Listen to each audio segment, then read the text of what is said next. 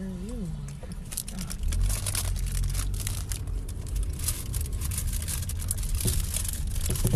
don't know about this episode. I don't even know about this fucking season. I'm confused to no end.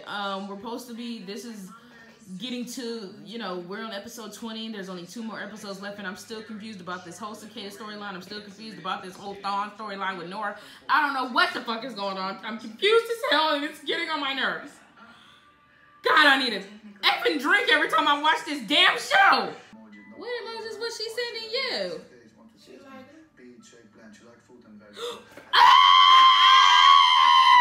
Someone wants the dick. Oh, no, she didn't send him no eggplant emoji, bitch. You better send a peach back with the waterfall. I mean, this is a kid's show. I'm sorry. Your daddy here to come pick you up. Come take your ass home. It's time to leave after school. Your after school program is over and done with, girl. Come on so you can go home and cook you something to eat and take your bath. I don't know. Who cares? What is going on? What's going on? What is that sound? Kiana, what's that? What is it?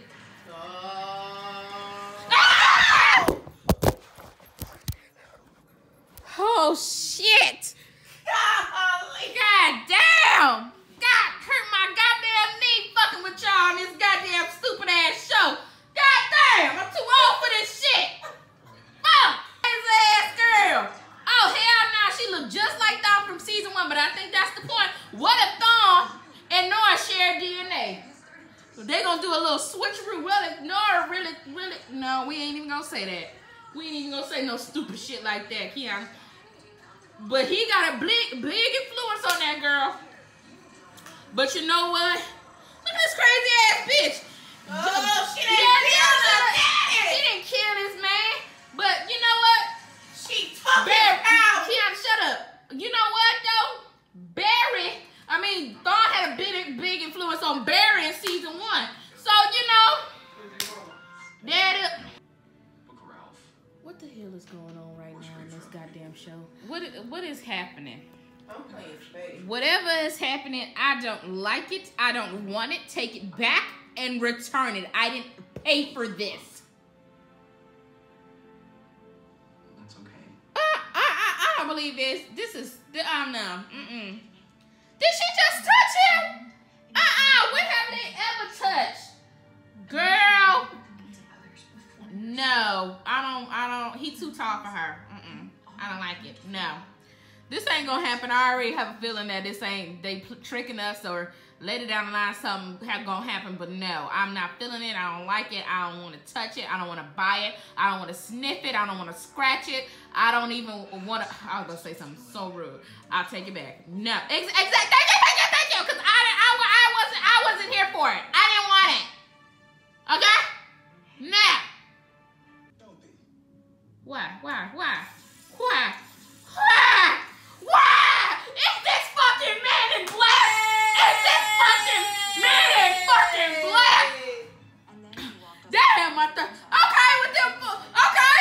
Oh, look at Joe. Joe was sounding profiling in them 80s glasses, looking like he finna start singing Return of the Night.